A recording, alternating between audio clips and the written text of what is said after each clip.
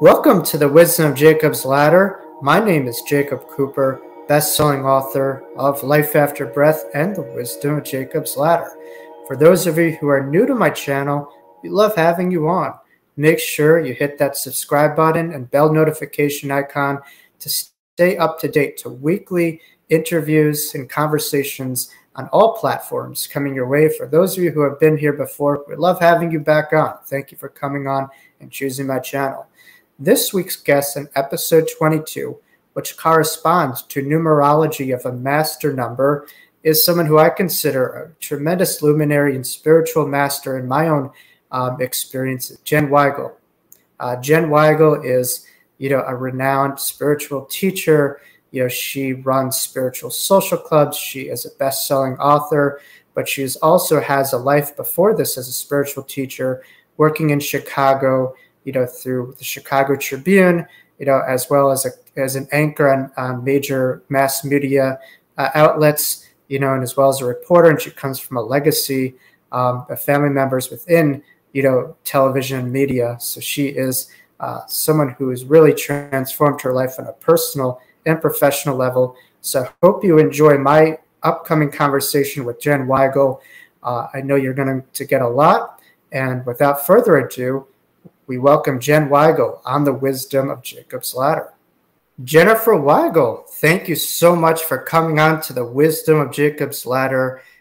You're my perfect guest because you have so much wisdom and so much to share. I've been a big fan and followers of you and your work, and I know I've been on your platform before, so it's an honor to have you to come here on the channel. How have you been? I've been well. So great to see all that's going on for you. Was having my coffee with your book this morning. So thank you for your wisdom as always. It's great reminders. I tell people all the time that even after you finished a book, it's great to keep them handy and sort of use them as an oracle and just say, what do I need today? And then you'll be guided to whatever page gives you the message. So yours is one of my books, especially lately, since I knew we were going to have this conversation. So thanks for all that you do.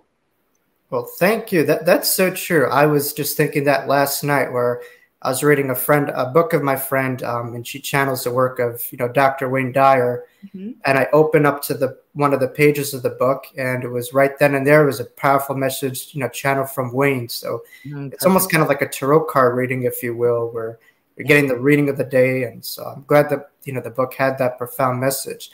I know you, and plenty of my followers, I'm sure, know you. But tell us a little bit about your background, because I do a lot of past life regression in workshops, and you're someone who has lived like a lot of different incarnations in one. Like, I was reading you have a theater background, you did a lot in media, you were an anchor, and now you're just this massive, impactful spiritual, teacher and channeler. So tell us a little bit about your background and how you got started onto this shift of your current work for mass media to more of the spiritual community. Well, I tell people now that I'm a storyteller, but the platform always changes. Mm-hmm. And so if you have an intention to try to express and tell facts, well, it started out just the facts, ma'am, as a reporter and a news anchor in the traditional news bucket, if you will, working for the networks. And I spent years doing ABC, NBC, CBS. There's a station in Chicago, WGN. I worked for them, and then transferred into radio, and then transferred into print media, that archaic thing called a newspaper that some people might remember. I had a column called Lessons for Life that I did for several years at the Chicago Tribune, and then was a wellness columnist for the Chicago Sun-Times. And so my beat transferred from news reporting to inspirational information, because I lost somebody very dear to me. My father died. My father, Tim Weigel, was a sportscaster in Chicago. I joke that he was like Ron Burgundy from Anchorman, back in the 70s. He was very cheesy, very popular, really bad taste in clothes, but he passed away at the age of 56. And so I was 30 at the time, and it was very hard for me to understand where he was. So I set on this journey to interview as many people as possible who claimed they had the ability to talk with the other side, because I didn't really believe in any of it.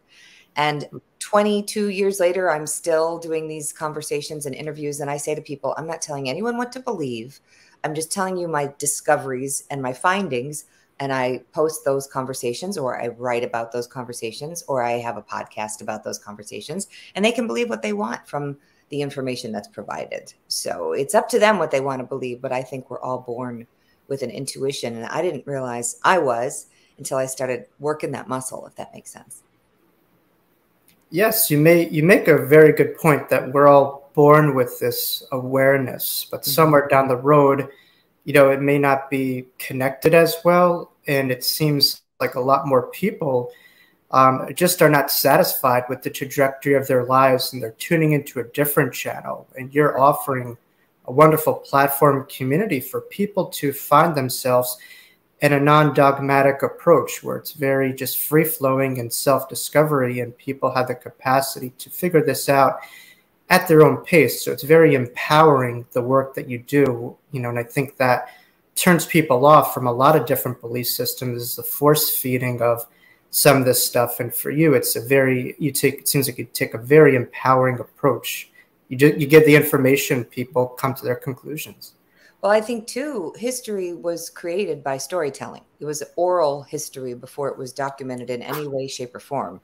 And so that's very important to note, that even the sacred texts were spoken orally for dozens, if not decades, if not hundreds of years before they were chiseled onto templates, right? And then formulated into these books that we call Bibles or recorded texts. And to know that these recorded texts were told through a bias, a filter. We all have it. We watch it on the news every night. You turn on one channel, you hear one story. You turn on another channel, you hear another story. So I always tell people to kind of have that inner GPS discernment about what they're reading, what they're hearing, because your body will tell you if it's true. And I know you know this because of your experiences, but it took me a long time to be able to trust that feeling in my body, that stomach ache when somebody was talking to me, realizing later that to me means warning, this might not be true, or this person might be lying to you, or just be aware. There were all sorts of things that my operating system were telling me that I never gave it credit until I started doing this work. And I empower everybody who is in your audience to trust your physical reaction to things, because it is your internal GPS telling you to pay attention. That was a really big lesson for me. The value of trusting that inner voice is so powerful. Yeah. Why do you think it is that so many lose that connection, lose that sense of trust? Why do you think that happens to so many people, in the world? Well, I think we're distracted. I really think that today's communication world that we're in, and I'm a member of this community in communication, right? I have social media too. I see headlines. I scroll my phone. I'm guilty of it as well. But when there's so much going on up here, it's really hard to know what's going on inside because we're listening to too much that's going on outside. So I always remind people that every morning, just like you brush your teeth, you have to surround, ground, and I say now shine instead of shield. I know Pat Longo, great teacher of yours and friend and teacher of mine, talks about surrounding yourself with light, grounding yourself to the center of the planet, and then putting up that shield so that you don't feel other people's pain and take on their stuff. But I've changed that now to shine in my mind, because when you've got the headlights on, you turn on the high beams. If your light is tight and bright, so I say in my spiritual social club community. Tight and bright. You have so many good euphemisms. And where does this come? You're like, I don't know. They just come. Words, yeah.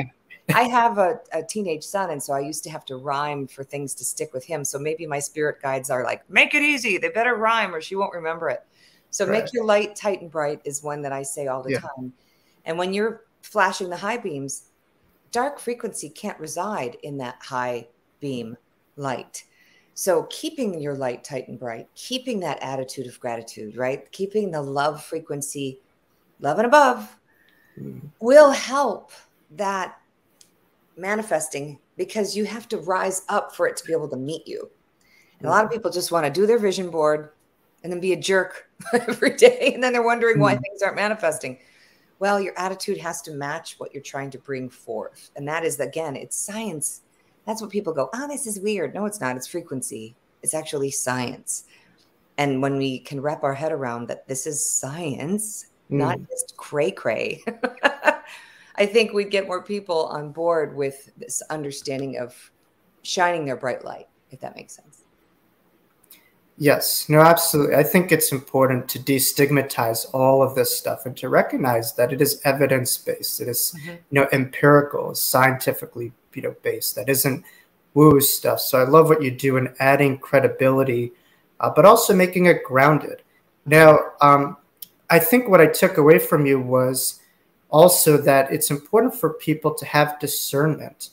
It's so easy when you're in a place of desperation to just fall into the trap of buying into any word. You're looking, it's kind of like you're drowning and you're just searching for something to latch onto. So it seems also that you're someone who embodies the mindset of, just discerning what feels right. I think that's so pivotal. Could you elaborate on that discernment piece? Because that's huge. Well, it's the inside frequency system turning on. So I liken it to the idea of we all can relate to getting in our car. And many of us have a car that you push the start button now. So you have to step on the brake and push start. That turns it on, just like that. So thinking of that as your inner GPS, your intuition can be turned on just that quickly with the intention of pressing a button. So whatever it takes for you to think of that operating system turning on, that will then turn on the antenna for your discernment to start working.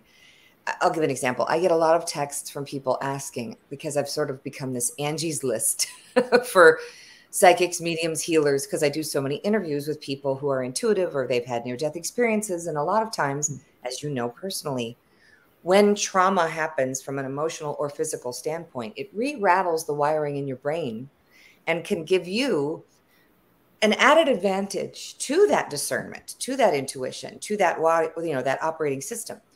But I tell people they can work it even if they haven't had trauma. They can still decide that they want to run a marathon. You just have to train for it. You can't just suddenly run 26 miles. You have to work up to it, 2 miles, 4 miles, 6 miles.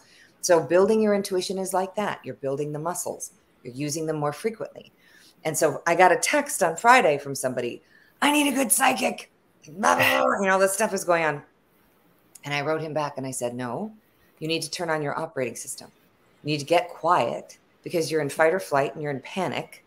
So you literally have to control, alt, delete your system. How do we do that? Well, you know this, there's breathing techniques. Just the simplest way. If you are in fight or flight, inhale for 2, exhale for 4. You have to exhale twice as long as you inhale. Do this for 30 seconds. It will rewire your operating system. It will calm you down. It'll get you out of fight or flight. So you can't get any information from anybody outside of yourself or within if you are in panic, right? If you are in lizard brain, as we say.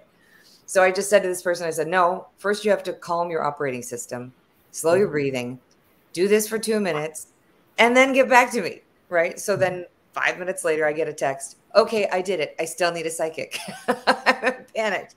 And I said, okay, I'll give you the names of some people that are very intuitive that might be able to help you see. That, sometimes you can't see the forest through the trees. Sometimes you really cannot. You need someone to tell you when you've got basil in your teeth, right? I get it. We can't have every answer, and it's wonderful to get other people's intuitive insight into your system. Get the macro view. I'm not opposed to that at all, but it's the people that can't leave the house without calling a psychic or can't go to the grocery store without texting a medium. Like, what? No. That's when people become codependent. They turn off their inner GPS and they are not working the muscle as they should. So we have to choose, just like we have to choose to take our car through the car wash. We have to choose to develop our intuition. And so many people want to drive through fix now, Jacob. You know this. They just want to just press a button and have it taken care of and just have someone else do the work. But the best rewards come from those things we do ourselves. How great do people feel when they've finished a triathlon because they've trained for it for months? Same kind of thing and care needs to be taken with our intuitive muscles. We have to train and work those muscles and choose to develop them every day. Wow. So being your own psychic is a possibility, and listening to that voice. I think our world in general you know, on one hand, it's a double-edged sword with this phenomenon. We're exposed to a lot more of this information and we're a lot more aware, but also it leads to a lot of dependence. You just ask Siri to do everything for you and the Roomba to have your vacuum. And so people approach spirituality with that same transactional mindset of external resources to handle your internal situations. And for you, it seems like there's an inner capacity to handle anything that's going on in your life, and you have the power in you, from what I gather you're saying. Well, I'm very human too, Jacob. I'll have moments where I'm freaking out too because I can't see what the GPS has in mind for me. But I tell everybody this: if your intention is to help heal yourself so you can heal others, that's where it has to start. If you don't heal yourself, you have nothing to give. You can't share what you don't have. So heal yourself first, fill up your water, and then you have something you can pour into someone else's cup. But if yours is empty, you have nothing to share. And that is as real as it gets. And so anytime I'm feeling panicked, I stop what I'm doing and I ask to connect to the divine. And how do you do that? You have to connect to source. And here's another rhyme for you. I ask for the flow of the force of source. That force of source within me. I have to fill up my force of source. And how do I do it? Force of source. Yeah, the force of source. Bring the force of source through me and how it's going to flow out of me, but it can't go out until it comes in. So thinking of that force of source going, filling up your cup. Okay, all right, we're good, we're good. And sometimes that's stopping everything and breathing, but consciously choosing to fill up your force of source. I tell people it's like when you plug in your phone. You got to put a plug in and it's in the wall. Same exact thing we're doing with our operating system. You're plugging in from the base of your spine into that force of source. Feel it coming in through you. Some people like to picture it coming from above, and it can, whatever works for you. But you have to have that grounding cord. Otherwise, you're out of sorts. It's really like a boat that doesn't have an anchor. It's just floating in the water, and it has it's just kind of going around like, woo. And if it's not anchored, there's less power. So really remembering to anchor. So I have those moments all the time, Jacob, but I tell people, yes, we have to make it microwave ready in a lot of ways or nobody's going to do it. So that's why I think of these Control-Alt-Delete sort of spirit hacks. Get other people to realize how quickly they can tap into that force of source. But they have to choose it. You have to choose it with your mind.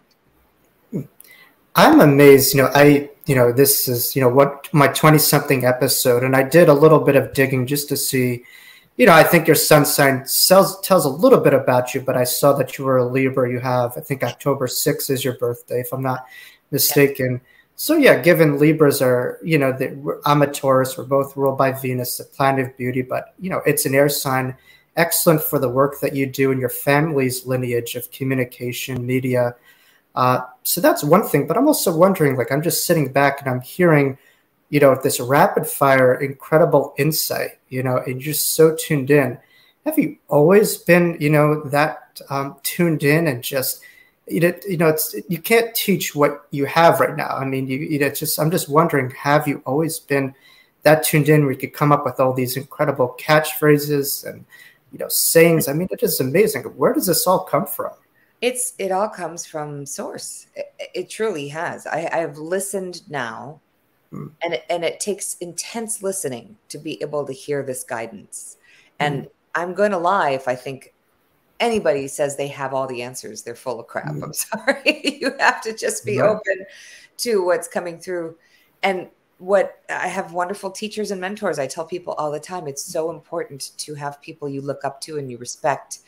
And you treat this as a school. And I have been a student now, a life student, and I couldn't have gone through. I had a lot of bumps in the road. I mean, during the pandemic, I had to move. I had to move twice in 1 year in 2020. Wow. I had to move 6 times in 7 years. I went from having a lot and a wonderful job and a huge salary to suddenly cutting and pasting and reinventing my life. So I couldn't coach people through hardships if I hadn't experienced those hardships myself. And I tell that a lot because there's so many people that sit on this high horse of, oh, I'm a guru and I'm going to give you all this wisdom. And I'm kind of like, well, what hardships have you gotten through? Have you watched anyone die? Have you been terrified about paying your bills? Have you had to feed a child? Have you had, all of these things I had to go through to get on the other side of it. So you have to, I say this a lot too, you have to feel it to heal it. But we all want to just take a pill to not feel it, or drink a bottle of wine to not feel it, or eat some chocolate to not feel it, or shop because it makes us feel better. But pain is a part of growth. And I don't know any real gurus who didn't experience super painful times in their life to get to be that wisdom person. So anything that I have now, Jacob, is just because I wore it like armor, but I didn't dwell on it. I was able to experience it and feel it to then be able to see, gosh, that was really hard. And anybody else who's out there experiencing it, I can totally relate.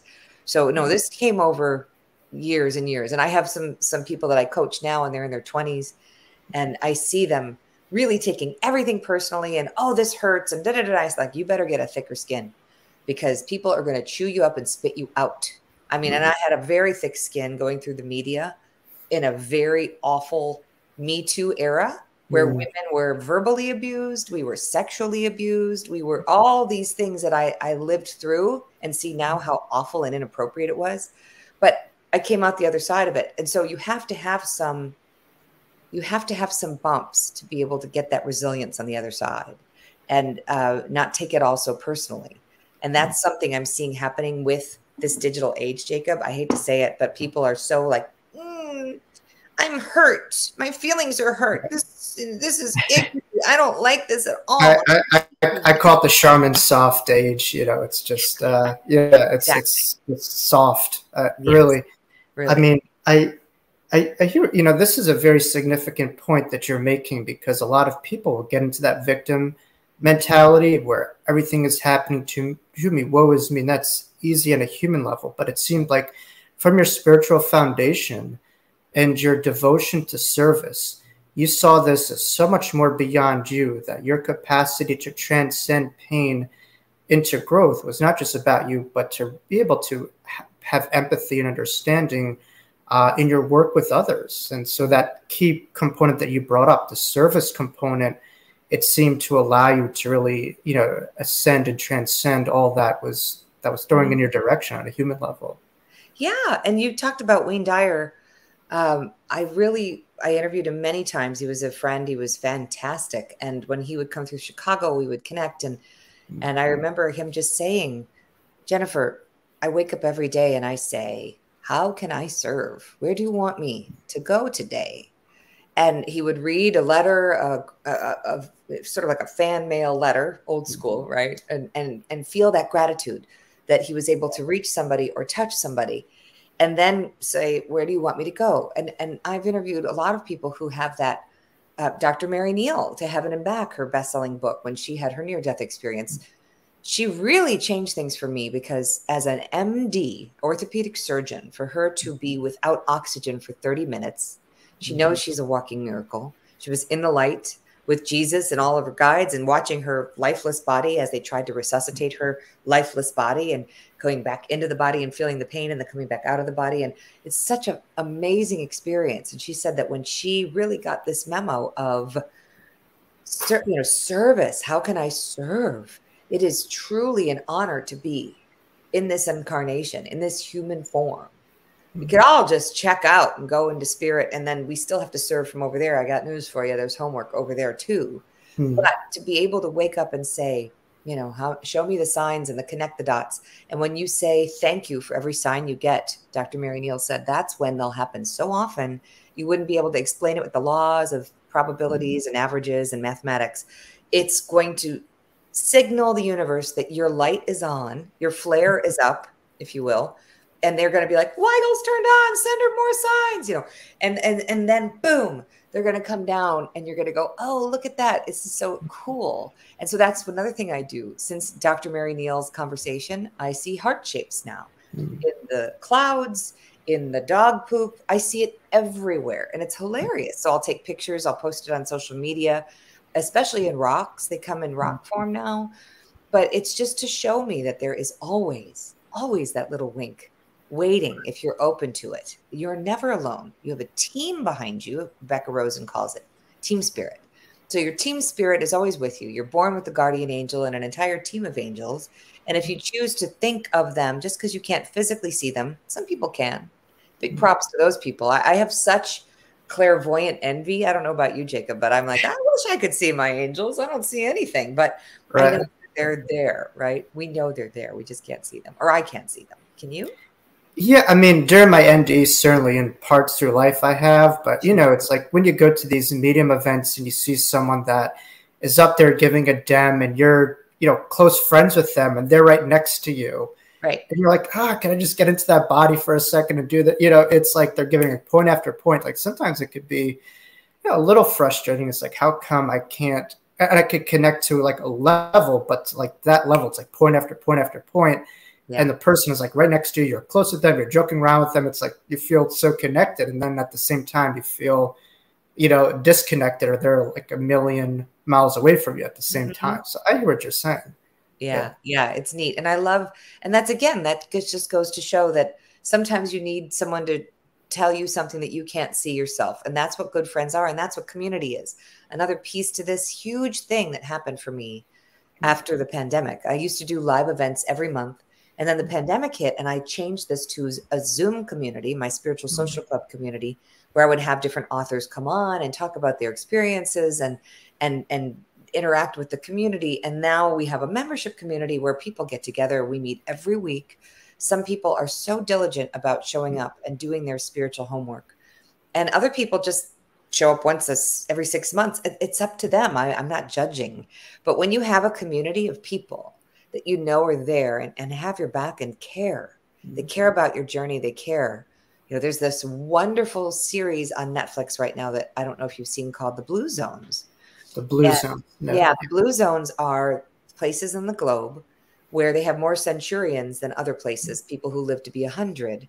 And the reason they have such longevity is there are several through lines, but community, purpose. A lot of them have gardens and incredible healthy food that they make themselves, right? But these people are working into their mid-90s with a task, a purpose, knowing that their lemons that they grow are going towards the lemonade that they're making for the entire village. I mean, it's fascinating. So I'm so fascinated with it. I'm leading a trip into the Blue Zones of Greece next summer of 2024. Because I want to take people there so they can feel this community. They can feel this connection and this purpose, and drink that lemonade, or maybe limoncello. But whatever we do, we'll do with like-minded others, and that makes it feel like you've got this connected family. I have a blood family that I'm not connected to, but my spiritual family, boy, am I connected to them. Absolutely. I mean, Spirit was bugging me. You beat me to it to just say, hey, ask Jenniffer about community and the significance of it. And I didn't even have to ask. It was received. There you go. And so thank you for highlighting that. I haven't heard, I've interviewed that hasn't been highlighted as much as I would like to, just how significant community is, but not just community, but of like-minded people who will get you, who will not judge you. And I know for you, you're all about that. That's very Libra ruled. Is everyone getting along and together and harmonization?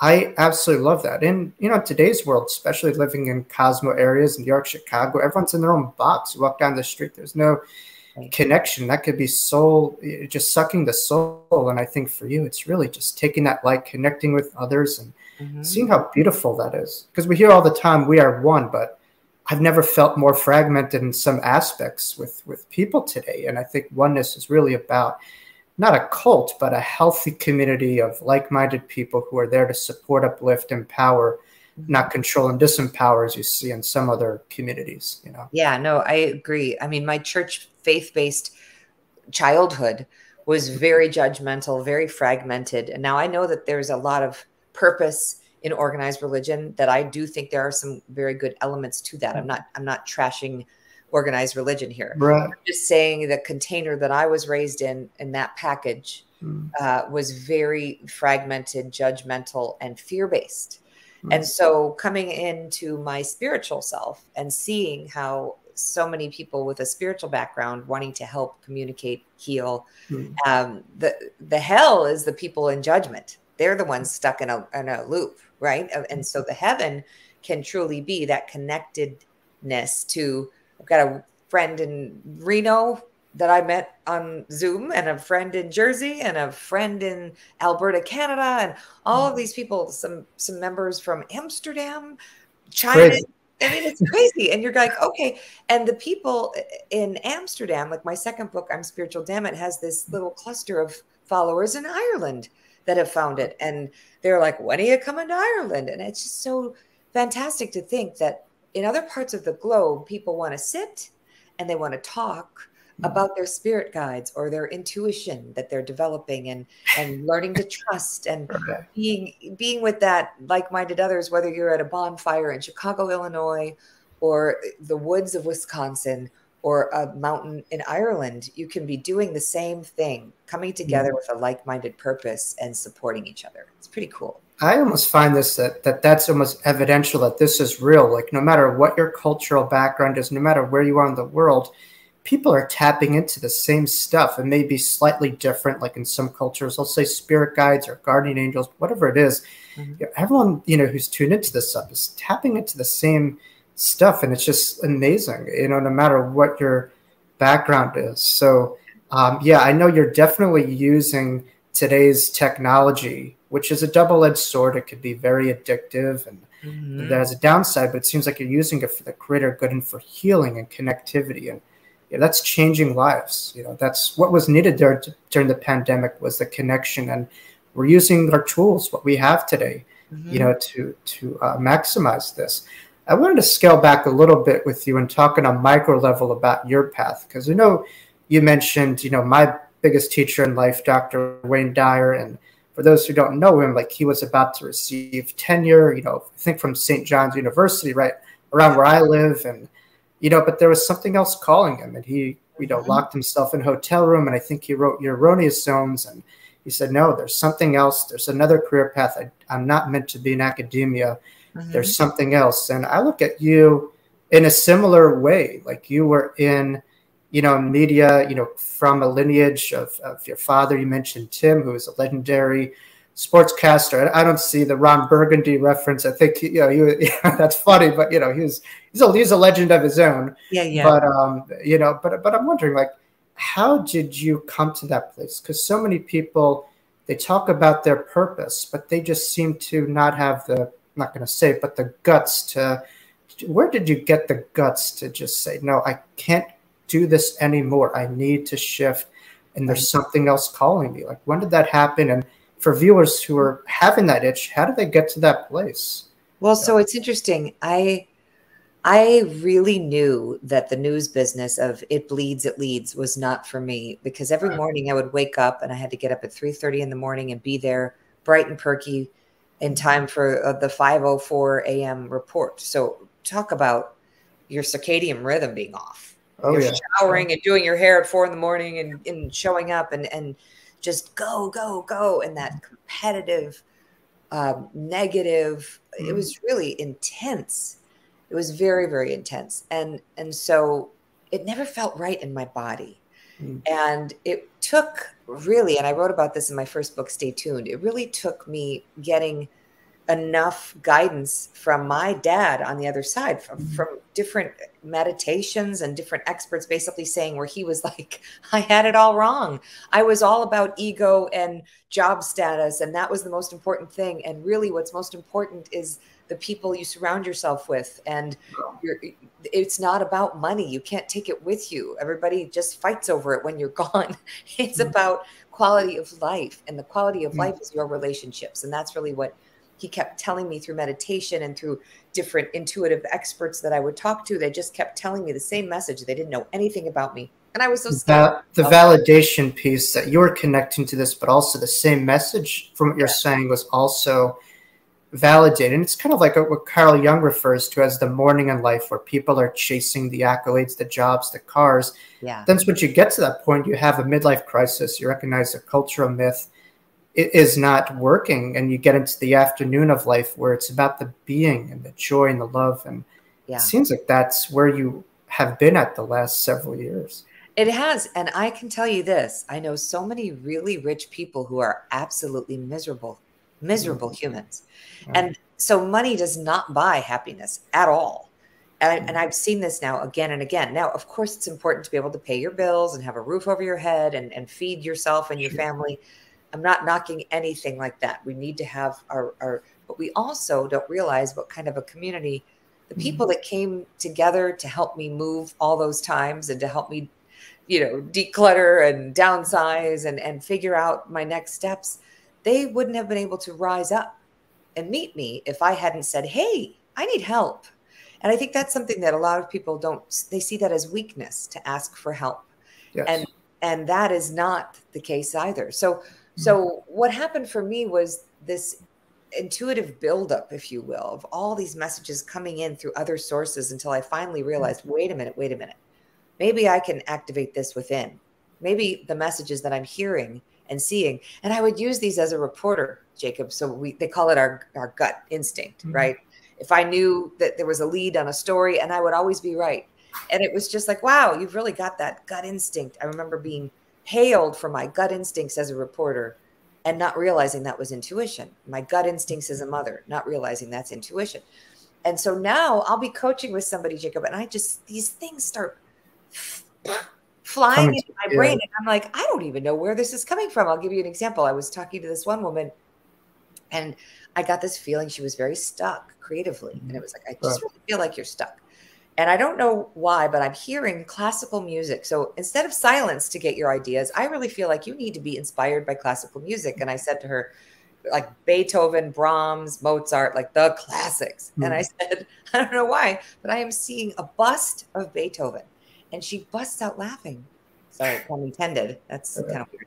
She literally starts laughing and says, I have in my home a bust of Beethoven carved out in the wall with a big light shining on it. Like, can't make that up. Can't make this stuff up. So I was like, okay, well, that was validating. So again, until you say it, I tell people, if you sense it, say it. You have to say it. You never know how you're going to be used. And if your intention is to connect and heal, first healing yourself and healing others, you will be used as an oracle. You will be standing in line at the airport and suddenly feel inspired to talk to the person next to you about the story you read in the blah, blah, blah, and how that just might change their life. So set the intention to be used as an oracle, no matter where you are, and you will be used because that's your intention, is to serve. Again, get out of your own way. And it's not about us. It's about service. But first we have to be okay to be in service. I say this a lot. You don't want the really tired airline pilot flying your plane. You don't want the exhausted surgeon doing your open heart surgery. Do you? No. So why is it okay for us to be on fumes all the time? It's not. No, absolutely. And from following your work, I don't know if it's a New York or Chicago thing too, but also I've noticed, it's whatever, and I'm sure there's filters for this, but you're very direct in the best possible way. I think we live in a world where everyone's tiptoeing about what they should say, how it affects someone. But for you, I know you're from spirit because it doesn't seem like you second guess. It just comes exactly through you, and not exactly what you want to hear, but what the people need to hear.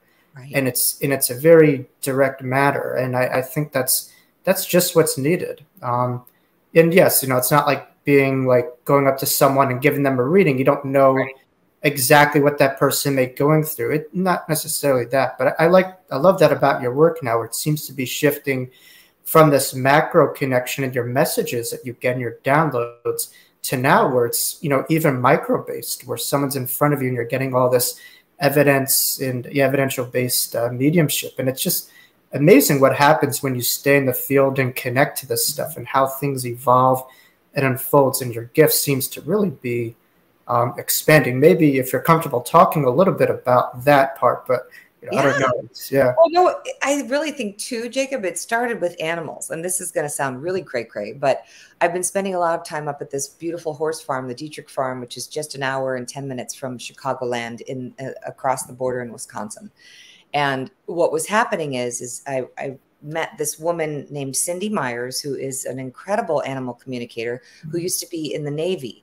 And this is what I love, people who become intuitive but come from a very, I'm a journalist, right? I won an Emmy for my reporting at CBS. Whoa, whoa, whoa. Okay, great. Who cares? But the point is, some people will take me more seriously if I talk about intuition because I had this other life as a journalist. Well, Cindy Myers was in the Navy working at building radars for the Navy, and then noticed that she could get sort of these radar waves from animals, and it started with a baby seal. I mean, it's a fantastic story how she had this connection to my dog Luna that just passed away, where she would text me, you know, hey, Luna woke me up at 4 a.m. She wants to know why it's so cold. And, you know, I mean, it's just like silly things like that I never would have believed had I not experienced it myself. So I started spending time up at this horse farm, and I would literally get a feeling when I would look at a horse like thirsty. I'm like, I think Liberty's thirsty. You know, like it's just, it's like, oh, okay. Or one animal was having trouble with the electric fence. It was actually tripping the water so she couldn't go drink it because she was afraid of getting shocked. And I would suddenly be looking and getting these kinds of, so I think that this sort of information can only come in when you're quiet. And I would get that kind of peace and quiet at a farm with no distractions. There weren't enough bars for me to even get a call, let alone be on my phone scrolling. So when you're unplugged, you have a different kind of Wi-Fi that you connect to and not pay the phone bill each month. It's another. And that's it. And so I sent my son there for a week. He did a camp there with 4 other 16-year-olds last summer. And they had no phones during the day. And by the end of the week, they're riding bareback on these horses. And they had this incredible experience of connecting back to nature. So I really encourage people, even if it's just taking a walk for 20 minutes, that's like free Xanax right there. Yeah. Because you're connecting. I saw this story. It made me laugh so hard, Jacob. It's called Forest Bathing, and it was in Time magazine. Are you kidding me? That's just walking in nature. But now that all these scientists have labeled it a title called Forest Bathing, and Time magazine puts a cover story on forest bathing, and walking in nature. Really? It's so funny how like we need everything to have like a fancy title for it. It's as if it's like something new that's never existed, like earthing or negative ions. You know, all this stuff is true, but it's just like, you know, just go out and take a damn walk. You know, you don't have to like not to come in like a fancy package or whatever. But some people in today's day and age need everything, you know, fancy schmancy and labeled in a certain way in order for you to kind of go for the bait. But yeah, it's you want to call God's free nature, God's free spa, whatever it is. It's right there. And walk. Everybody can have it. Look, I live near Chicago and it's busy and it's loud, but I can drive 15 minutes and I can get to a forest preserve where it's not. And everyone has that ability to find a place where even for 15 minutes they can sit, even if they just go outside. And I do this in my neighborhood and people think I am nuts, but I don't care. I will literally lean on a tree and just think, thank you. Thank you for your oxygen. Thank you for your shade when it's hot. Thank you for the beautiful leaves when it's fall. I mean, literally just putting your hand on a leaf. And you could feel it. Like it goes right from your hand to your heart and it just expands. It's amazing how nature nurtures us and we breathe it in, they take us in, and it's just a beautiful symbiotic dynamic that we have. And it's free. There it is. It's free. Right, Jacob? That's such a great reminder to anyone out here listening. Go do that. Or somebody said to me, don't kill the bugs you find in your house. They just made a wrong turn. If you made a wrong turn, do you deserve to be killed? And I'm like, ooh, that's true. They do have a job. So my poor son, we moved in here. There are like 10 spiders that just made a wrong turn. And I'm trying to catch them in cups. And my son's like, Mom, this is so weird. That's very Buddhist-y of you. Yes. I know. Never in my life would I've ever thought, you know, in my days of being breaking news, you know, I covered 9/11. I covered President Obama's inauguration. I covered mayoral elections. I covered so many hard news stories. And now the story I want to cover is whether or not somebody gets on a horse for the first time and they have an experience that changes their life forever. That's the kind of breaking news I want to talk about. Wow. It's like what Jim Carrey said. He's like, I wish everyone becomes famous to recognize that it's not all that it seems. And it's like, once you climb that ladder and get to that place, it's not all that. And for you're the living proof of it, that, you know, whatever you're looking for, you know, that palace is not outside of you. That palace is internally within, as Jesus said. And you're connecting to that beauty. And it's the small things that are the big things, kind of like that movie Soul on Pixar. If you've ever seen it, it's like that small stuff that's really the big stuff, being in the moment, you know, the fresh wind, you know, now we have fall coming, the changing of the seasons. It's just, you know, living while we're living and living through a depth of what I call the God lens versus a human lens and seeing the beauty. And you're living proof of that. I'm wondering, I wanted, and I know for many of my viewers, they come to my channel through, you know, hardships or grief. And it seemed like grief really was a shakeup of your life and your soul. Yeah. My question is twofold. Why is it, you know, when people, you know, lose a loved one, you know, all of a sudden do they start really connecting on an intuitive level or start to get interested in it? And also, how do we deal with grief? Because you have, you know, as you mentioned, your late father passed, and I'm sure that was incredibly difficult, but it seemed that you found a new sense of purpose in a way within time from that period. So could you speak, you know, on grief from a higher perspective and human level? Because I know you have a lot of personal and, you know, spiritual perspective to really give to that. Well, I think grief is one of the best teachers that we can have. So there was my father, but then I was married and then divorced. We're amicable. We raised our son together, you know, we're co-parenting, but we buried his parents and my dad, 3 of our 4 parents in 5 years. So that was tragic. And then I lost one of my best friends from high school at the age of 50. She just passed from cancer. It was so sudden. She was diagnosed on St. Patrick's Day and she was gone by tax day. I mean, it was just 3 weeks, boom. And it was so shocking to lose somebody who was, we all thought, the healthiest of all of us. Right.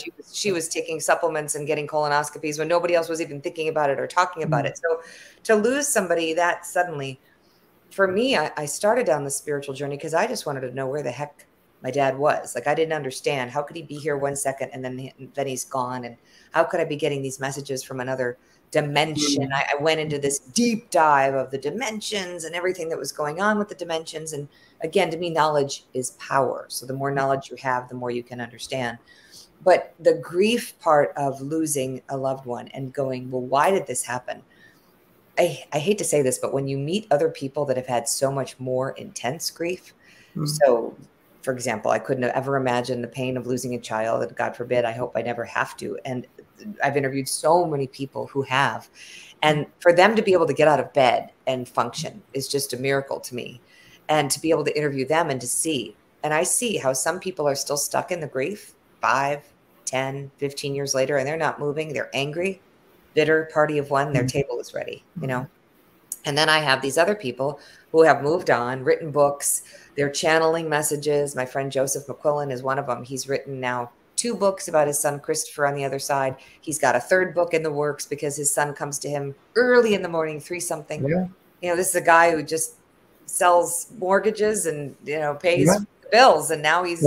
I also think of my first guest on my channel, Elizabeth Boisson, helping parents heal and the life that she lives. Yes, and he's very good friends with her, and they do things together all the time. So to be able to take your grief and make something of it, that's sort of what I did with Stay Tuned. My first book was all just grief about the passing of my father, and as a journalist, not believing in any of this stuff, so I chronicled the encounters with different people and kept scratching my head going, that's weird. That's weird. And after about 500, that's weird. I decided to. There's something to this. Yeah, there's something to this. And then taking that first book, and I did a 1-woman show called I'm Spiritual, Dammit, which then became my 2nd book, of telling these stories on stage to other people who were like, that's weird. That's kind of weird. And I'm coming out of retirement. I'm going to be doing another version of that show with all this new material that has been compiled over the couple of decades I've been doing this. And I was just having a conversation about this the other day. My friend is like, well, what about bringing that back? And I'm like, well, I can't bring it back as it was because it's a different journey now. All these conversations have led me to more proof, if you will, proof that there is more going on than what we could ever understand, proof that we're never alone, proof that our intuition can be turned on. If it can happen to me, it can happen to anyone, because I was as skeptical and materialistic and worried about ego stuff as it gets. And then I decided to say, screw it. I'm so over it all. I want to go talk to trees and catch spiders. Right. Well, it almost seemed like that was very freeing for you to have that book with that title for many perspectives. I mean, within the spiritual field, it seems like we almost have to be nuns and we just can't say certain words. We have to be perfect. We can't allow ourselves to be human. Right. So with even this, the metaphysical sphere, you're a groundbreaker. You're a pioneer in that regard. And I think you're empowering others to just allow themselves to be human. And, you could say, damn it. You could say, just be human, own it, and not be afraid of who you are and what you feel. I think even within our field, beyond the mainstream, you're a groundbreaker. You really are. Oh, thanks. Well, they didn't even want to put that as the title because they said, "Oh, you'll never sell books in the South. Like Arkansas will freak out if you." Right. I'm like, well, I don't really care. I never go to Arkansas, so I'm not worried about them. No offense to Arkansas, it's not your target audience. Yeah, if they don't buy "I'm Spiritual Dammit" because "Dammit's" in the title. I remember I did a damn it, I don't care. Yeah, I was like, forget it. That's the whole point, is that we can say "damn it" and God or Jesus or the divine can still follow us along our path and celebrate our victories. I know so many people who were not baptized because they don't have that container. They weren't raised in that church, but they're not going to an inferno. They're fabulous humans. They just didn't have somebody stand over them, bless them with the holy water and say the right prayer for them to be okay. This is ridiculous that we're separating ourselves with this belief system. And so I was like, you know what? I'm going to pray as I'm loading the dishwasher. And guess what? I think they're going somewhere. And that's okay, damn it. I'm going to go to happy hour. And that's okay, damn it. And God still loves me. I write about in "I'm Spiritual Dammit," this woman writes to me and says, I'm raising my child and I happen to have this body. And so I go and I dance professionally. So I said, you know what? God loves you even when you're hanging upside down on that pole. You're feeding your kid. You're not selling crack. I think he's okay with it. So, one of the oldest professions out there. So I mean, do what you got to do.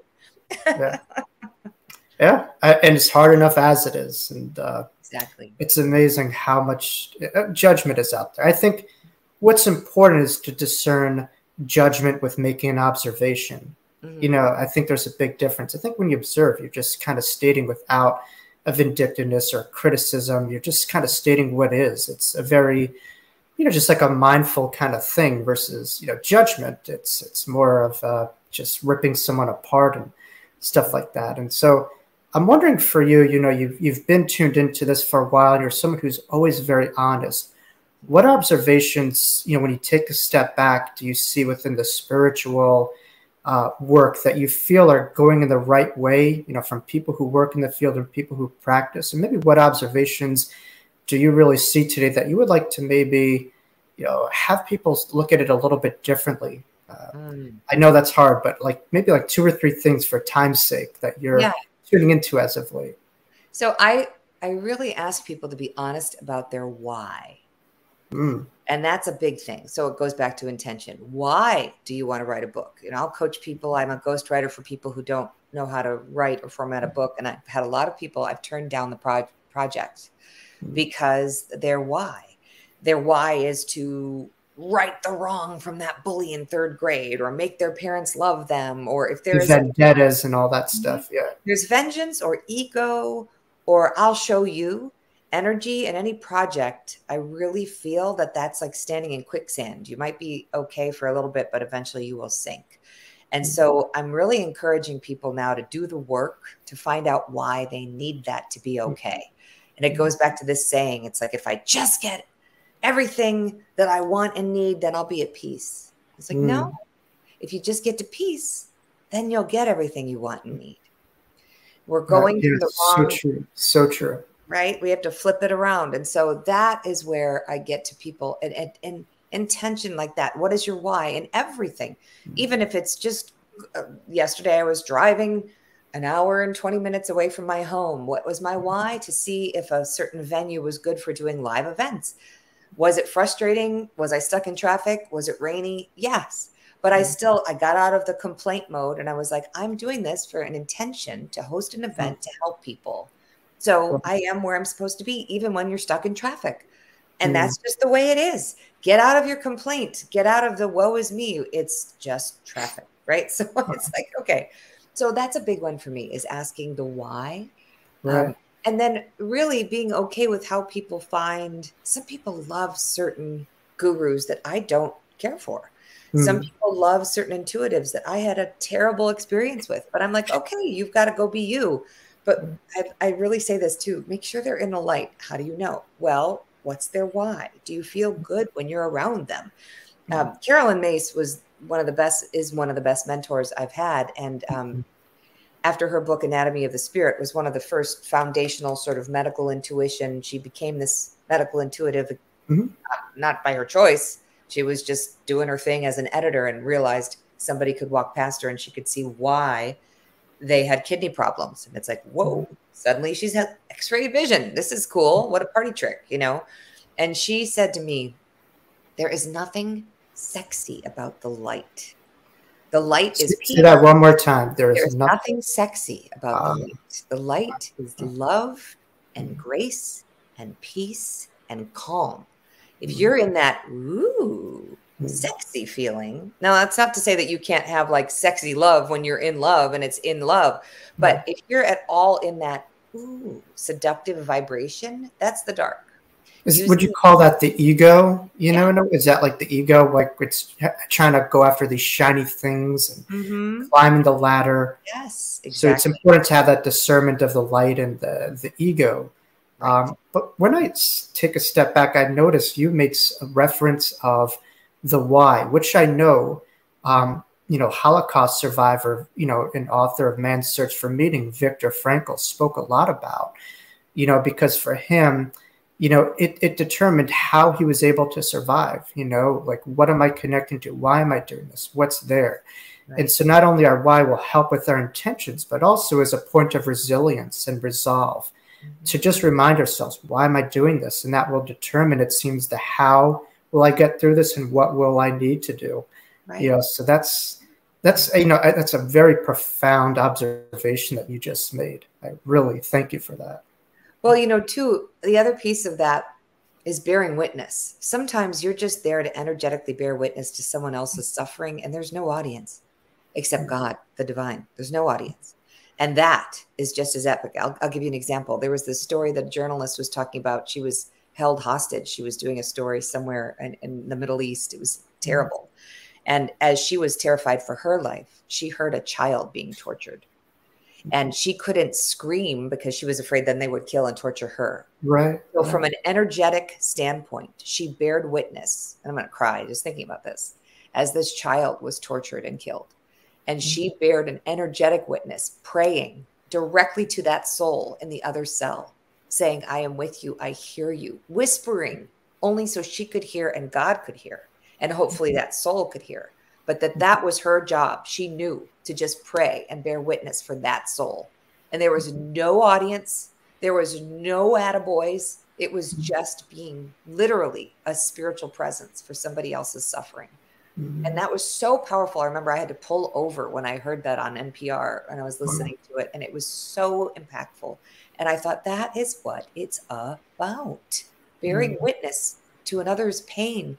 Sometimes even in the Holocaust, those parents that were just holding their children in that vibration of calm, like, I've got you, even if they were terrified for their own life, to hold them in that moment and give them a moment of peace and calm, to hold an animal that's dying and in pain, peace and calm, just bearing witness. I've really gotten to this point now, Jacob, where I feel like, whoa, that is one of the most incredibly powerful things we can do that is never spoken about.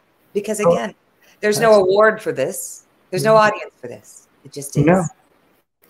I don't know, God works in a humorous and allegorical way. And as you know, I had my NDE in a playground as a child. And, you know, that's the allegory that we are just God's child in the playground here as our brothers and sisters keeper, to take care of one another, not to push down, you know, and we're all one. And I think if we're all one, one's pain is not outside yourself. It becomes your pain, your responsibility. And, you know, it's such a beautiful reference that you just made, because it's so true. This world is all about the applause, the pat on the back, everything. When you're doing it when no one's watching, that's when it's real. Yeah. That's when it's true. Yeah. And that's when the divine is your only witness. Yeah. Some call it Jesus, whatever deity you pray to, I believe, under this umbrella of all-encompassing life force. we all have that force of source. Amazing, amazing. Yeah. So Jen, as I know with most of my guests, we know that there's no ending, you know, but we're not certain all the time with each guest what's around the corner. I know you mentioned you have, you know, some, you know, retreats coming and workshops coming, Right. but you know, what's maybe around the bend with Jen? Like anything, you know, up the pipeline, a new book, a new course, and also, you know, how could people, you know, be a part of your Sangha, your spiritual community?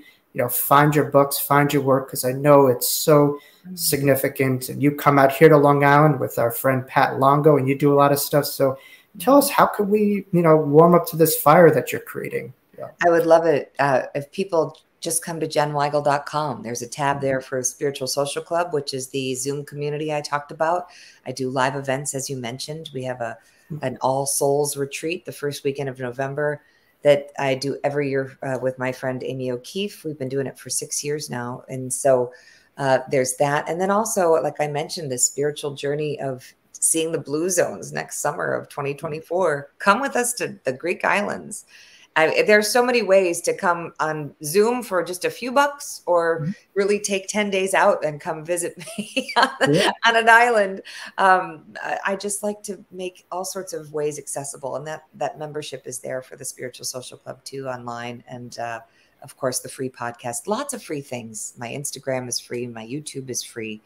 People can just find it by just Googling Jen Weigel. And I appreciate this platform. Thank you so much, Jacob. It was an honor. Oh, Jen Weigel, you know, a woman of integrity, wisdom, someone who's clearly here for a purpose and the greater good of humanity. I know I thank you from speaking from your mind and your heart and delivering so much today. Is there a last closing statement that you have? I know you've delivered so much, and I encourage my viewers to look at this video countless times. Is there one particular, I know you have countless sayings up there in that noggin, and I feel the wood burning, but is there one particular closing statement that you have for viewers tuning in today?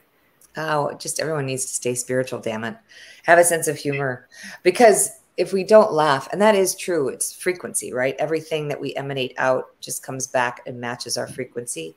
And so if we can't laugh, really, truly, laughter and love get us to that higher frequency. A dear friend of mine, Julie Murphy, is a financial advisor, and she says, you got to get to the giggle. So get to the giggle. And when you can giggle about something that literally, like carbonated water, lifts your spirits, truly, literally, figuratively, spiritually. So I know this isn't a big, deep thoughts by Jack Candy statement, but get to that giggle, stay spiritual, damn it, and you will attract more of that frequency to match your happy frequency. It's all like attracts like. So be conscious of what you're putting out. Love it. Wiggle and giggle. Thank you, Jen Weigel. I really appreciate it. Thank you for being our honored guest, and you're welcome back at any moment in time. Thank you. I love it. We'll have to get you on mine too. Okay, Jacob? Well, that was a wonderful conversation with Jen Weigel. I really took a lot out of it. She's someone who really has transformed and, you know, and just changed her life on a personal, professional level, from working with mass media, you know, and in the Midwest, to now really helping people out, you know, on a different media platform, the spiritual community. And she's someone who lives with, as you saw in our conversation, such integrity. She's clearly tapped in and tuned in, and she has a tremendous purpose that is helping out so many viewers. So make sure you continue to, you know, look back on our interview, because she dropped a lot of beautiful insights, and she's someone who's clearly tuned in. So thank you for tuning in to episode 22 with Jen Weigel. Make sure you subscribe so you get up-to-date notifications, as next week on the Wisdom Jacob's Ladder, we're going to be having on author of Conversations with God and many other books, the one and only Neil Donald Walsh. Neil's going to be my honored guest, and I can't wait to interview him. He's had an incredible impact on my life on a personal level, and he's someone that I am just so giddy and excited and inspired to have on our channel here. And I know many viewers will feel the same sentiments. So thank you for tuning in. Let's continue to climb the ladder every day in every way, and continue to evolve and expand and grow together. We'll see you next week, and thank you for tuning into the Wisdom Jacob's Ladder. God bless.